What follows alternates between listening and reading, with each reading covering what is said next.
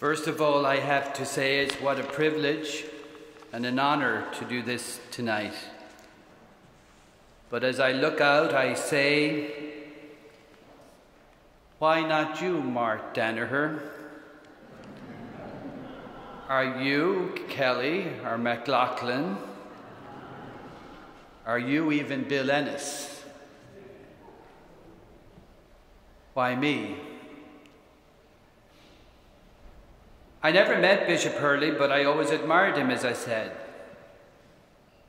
He was a product of his generation, bold and determined to prove his loyalty to God and his country.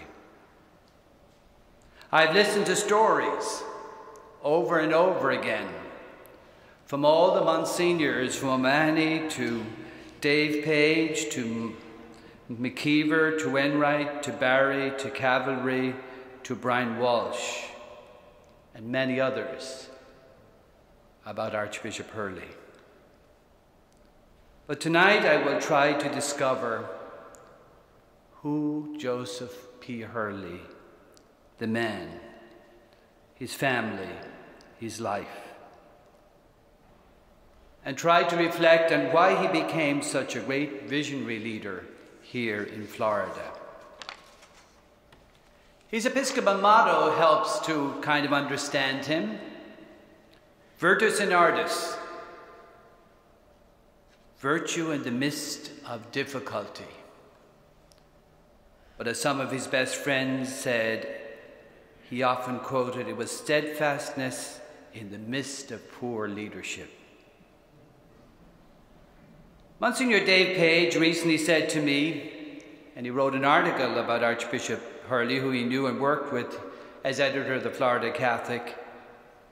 He said, I feel that Archbishop Hurley is the forgotten and visionary leader of the Catholic Church in Florida. But to speak of forgotten and visionary leader in the same sentence seems a contradiction. But in the case of Archbishop Hurley and other historical figures, it seems a common trait that history is sometimes ignored and even forgotten. It is said of those who do not learn history, they are doomed to repeat. When we forget history, we forget the past and the lessons learned from great people like Archbishop Hurley. Therefore, we are doomed to commit the same mistakes over and over again. But today we come to remember and pay tribute to Archbishop Joseph P. Hurley, a historian in his own right, who even despite his mistakes, he was always right.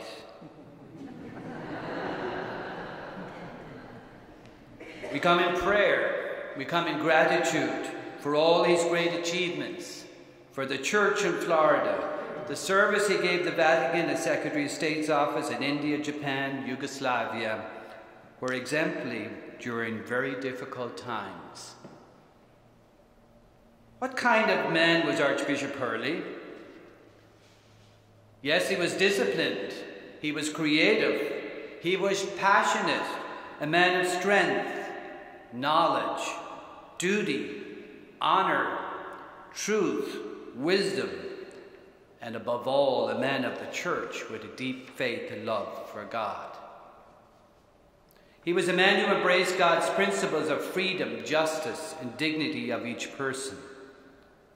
Archbishop Hurley can be described as a leader who knew history and made history in the Church in Florida and in the world, pre-World War II and post-World War II. He served the Diocese of St. Augustine for 27 years, the longest serving bishop in the history of the Church in Florida. Joseph P. Hurley was born in Cleveland in 1894 to Michael and Ann Hurley. He was the middle child of 9 children. His parents were recent immigrants from Ireland, having suffered the effects of the post-famine period. Ireland had become an exhausted, dispirited and divided country.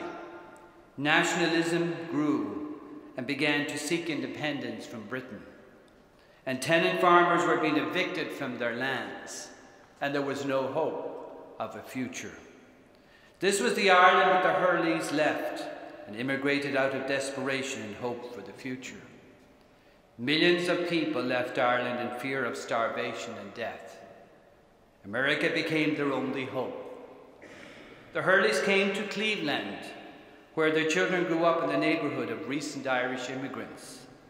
These families shared common bonds of faith, of culture, and a solid work ethic to provide for their families.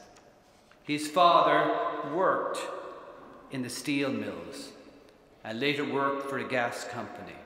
His mother took a job as a laundress, and his older brothers and sisters got jobs to help the family make it. Joseph went to local Catholic elementary school. During this time, Catholics were the minority. They were all immigrants. Their Catholic faith and loyalty to the government and state was always under suspect. So much so even that Cardinal Gibbons of Baltimore said, "Next to God, country should have the strongest place in a man's affection." Religious persecution was nothing new to the Hurleys. The Archbishop's parents had experienced it in Ireland. The Hurley family were determined not to give up their faith. Their children would go to local Catholic schools. Catholic schools were being opened to fulfill the needs of the recent Catholic immigrants. Joseph Hurley never forgot the role of education, Catholic education, played in his life. In fact, I heard once from Monsignor Jeremiah O'Mahony. He told a wonderful story. When Hurley came to St. Edward's in Palm Beach, the people were grumbling about the recent immigrants. And the next Sunday he came back and he invited all the immigrants from Immokalee and surrounding areas, and they had their first communion in St. Edward's in Palm Beach. All the parishes he founded in Florida had to have a school. He was determined because he saw the benefits and the gifts it was to him. He later attended the Jesuit high school and college. He heard about Ignatius Loyola, the soldier who became the founder of the Jesuits. And if you know the Jesuit motto, Ad Majorem Dei Gloria, for the greater glory of God, which was the response of the first Jesuits to Ignatius' command in 1541, Ignum mittere in terram, which means go and light the world on fire. So Joseph P. Hurley knew and believed that he was gifted. Some say that Joseph Hurley went out to light the world on fire. Academically, he was bright and very competitive by nature. He was president of the Debating Society and the commencement speaker at his graduation. And guess what? His speech was the dawn of a new era. And did we hear that over and over again in every place in Florida? It was the dawn of a new era. He loved sports. He played football, but his favorite sport was boxing. His whole life was tainted with his boyhood dreams of martial valor. He first deployed to West Point, and we heard to his disappointment that he didn't get in. His second goal was to go to law school, but tragedy struck the Hurley family when his mother was killed in a trolley accident. He then realized that going to law school would be financially impossible for his family. He sought the advice of his pastor, who told him he was intelligent and had a solid faith and would make an excellent priest. Would he consider it? Joseph P. Hurley's life was steeped in faith and trust in God. It was at this time that he realized that this was what God wanted him to do.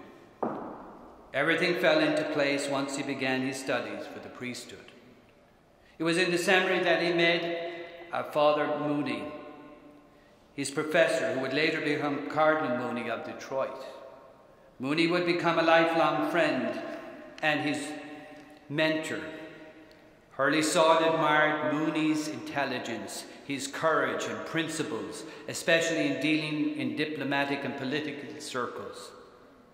Charles Gallagher, in his book Vatican's Secret Diplomat, wrote about Hurley, Hurley stands out as a broadcaster of realities, a forecaster of truth, and a man of moral courage. When it came to his intelligence or efficiency, he did not suffer fools easily, and he was often quoted, as Archbishop said, "I'm surrounded by fools." The late Monsignor McNulty, his loyal secretary, said, when he made up his mind, he was always right, and he was always in charge. He loved substance, and he cried out for preservation of the faith. He became the most powerful voice to speak out against Nazism and Hitler. He wrote many articles and also gave a national speech on CBS radio on July 6, 1941, condemning Hitler and concentration camps. He was the first bishop in the US to speak condemning all sorts of atrocities in these camps. After the war, he spoke out against communism and his persecution of the church and the imprisoning of priests and nuns. During his diplomatic days, he valued and treasured his relationship with US diplomats for information they provided, which later helped him in purchasing and developing properties in Florida. He would use governmental maps, information and demographics and population growth to locate viable sites. Archbishop Hurley, his incredible legacy to every bishop and diocese in Florida, is the properties he left for future development. In the Diocese of Orlando, all 9 schools and parishes in Brevard County owe their existence to his foresight. The purchase of San Pedro, 500 acres in central Orlando, which is now a retreat house. Recently, I discovered in the archives in his handwritten note, drawn out the property, the names of the people that were to buy it from and how much they were to pay. That was the details of this man. On his last trip to Rome in 1967, he attended the International Synod of Bishops. It was announced that the Primate of Warsaw, Cardinal Wyszynski, was refused permission to leave by the communist government. Then Cardinal Karl Wojtyła refused to attend in solidarity with Cardinal Wyszynski. To Bishop Hurley's delight, he wrote in his diary that day, "The power of Catholic Poland is alive and well." And then he finished the note with these very prophetic words. He said, "Poland, Catholic Poland, will break the teeth of communism, will win over Russia." Pity he didn't live to see Cardinal Wojtyła become John Paul II. William F. Buckley said of Hurley that he was among the most adamant and outspoken critics of communism in the United States, since he knew firsthand its potential for evil. Father Charles Gallagher mentions in his book one of Hurley's greatest achievements in Yugoslavia was underappreciated by both the US government and the church. His use of diplomacy in Yugoslavia, but also his use of honor and his use of determination. His support of Cardinal Stefanek was a support to Yugoslav bishops to help them in their morale. It headed off splintering of the clergy, kept Yugoslavia Catholicism from succumbing to a state-sponsored hybrid church. The establishment of a national church would have confused the faithful, fractured unity, and set up the church in Yugoslavia for failure. During Vatican II, most of the secretaries who went to Rome with him said the Yugoslav bishops always treated Archbishop Hurley with so much graciousness and honor in gratitude for all his works. Our presence at Bishops this evening in the Cathedral of St. Augustine is to remind us all that Joseph P. Hurley is not forgotten person of history, but a visionary leader. We pay tribute to him. Archbishop McDonough on November 3rd in his homily here in this church said, "History will record him as a most unusual man, brilliant son of the church, and generous in his work for the Lord, Perhaps and hopefully historians will give him the niche that he rightly deserves. These are our prayers and wishes too, that this great man will not be forgotten, but be remembered forever. Tonight we remember him, and we pray for him, because he has left us the greatest legacy of all. I have to finish with the legends, and the greatest legends are from you, the priests. I hear them over and over again, and the worst assignments any priest could ever receive was to become the Archbishop's driver. I heard from Bishop Larkin, I heard from Monsignor Cavalry, and I could go on with a list. Everybody had their way of getting out of the job. But some of the greatest stories was that you were told that you would go up to a light, stop the car, and say to the Archbishop, "What color is the light?" And the Archbishop would probably say, "Why are you asking?" He said, "Well, Archbishop, I'm colorblind."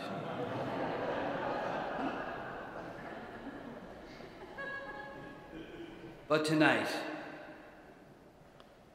we come with gratitude, with prayers, for a man who truly loved God, loved the church, and gave so much.